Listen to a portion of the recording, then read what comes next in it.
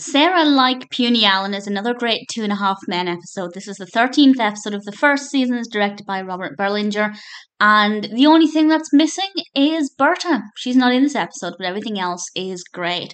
It starts off with Charlie telling Jake a bunch of really corny jokes, and he's really kind of excited about the fact that Jake is a clean slate for jokes. He's not heard of most of the classics, and I rather enjoyed that. I thought it was a very well written episode in every regard, but particularly with a lot of the very, very cheesy jokes. But some of them were actually pretty decent. Then we have the main narrative kicking in with the fact that Jake is coming down with something, and Charlie is sharing food with Jake. Alan says, "Don't share food, you might catch something." And then one of them gets sick. And from now, I will just discuss things with a spoiler warning and go into a bit of detail about things that I really enjoyed.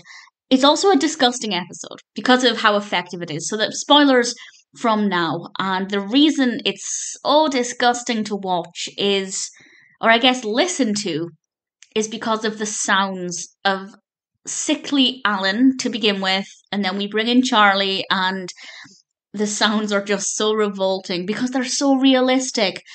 One moment in particular made me want to throw up, and it's the scene when they're in the steam room and Alan hooks up goodness knows what, and just the sound he makes is so disgusting. But that's a good thing. The episode's really realistic. I genuinely believe they were ill, to the point where if they told me the actors were actually ill when filming, it wouldn't surprise me.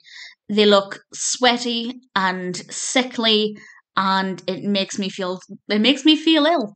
But it's very, very effective. And it's not just the fact that they're ill, they're actually getting ready to go on a double date.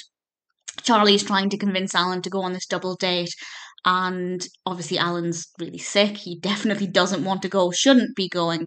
And then when Charlie comes down with a sickness, both of them are determined to go on these dates, and well, I really like the way it played out. We have a particularly nice moment where they're both discussing their current careers and how neither of them are living the dream they wish they had.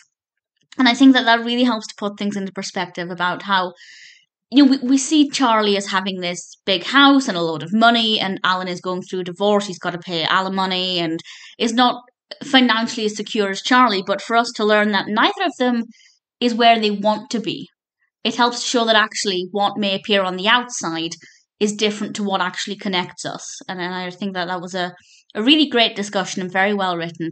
We have some brief involvement with their mother, with Evelyn, and her interactions with Rose were brilliant. I think Rose and Evelyn get along really well. I think they're quite similar in a lot of ways, and mostly with their treatment of Charlie. Even though they technically have opposing treatments of Charlie, Evelyn seems to not care, and Rose is obsessed.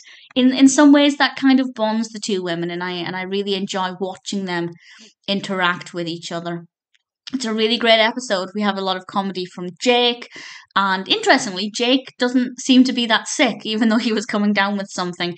But certainly Charlie and Alan, just the sounds they make, it's disgusting, but it's so realistic and so effective, and I have nothing but praise for the episode. Definitely a very well written episode, very funny, brilliant sound effects, but disgusting at the same time. Sarah Like Puny Allen is definitely a very well done episode.